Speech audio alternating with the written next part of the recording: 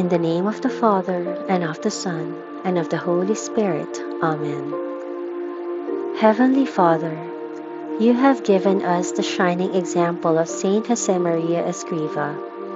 You granted him the grace and ability to minister to many when he founded Opus Dei.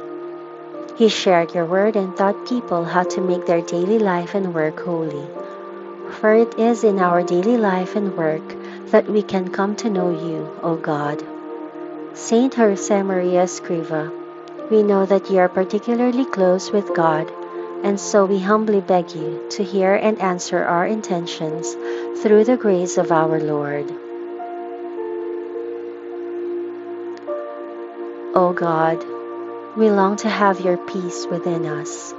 Please show us how to be holy like Saint Josemaría Escriva, so that every day we may see your loving hands in our work, our families, in our friends, and in all that we do. Help us to be strong when we face illness and difficulty in life, so that we may see your good and loving hand in all situations.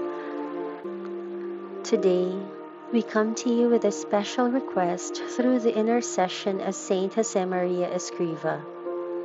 Dear God, help us to know that our work is a service to others, and that God is waiting for us in our work, asking us to imitate Jesus' years of work as a carpenter.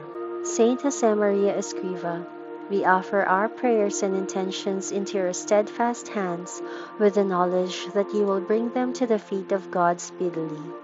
As we ask you to pray for our intentions, we pray even more that we may become as close to our Lord as you are. Only there, close to God, may our hearts be fulfilled.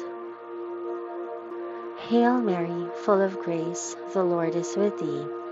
Blessed art thou among women, and blessed is the fruit of thy womb, Jesus. Holy Mary, Mother of God, pray for us sinners, now and at the hour of our death. Amen. Glory be to the Father, and to the Son, and to the Holy Spirit, as it was in the beginning, is now, and ever shall be, world without end. Amen.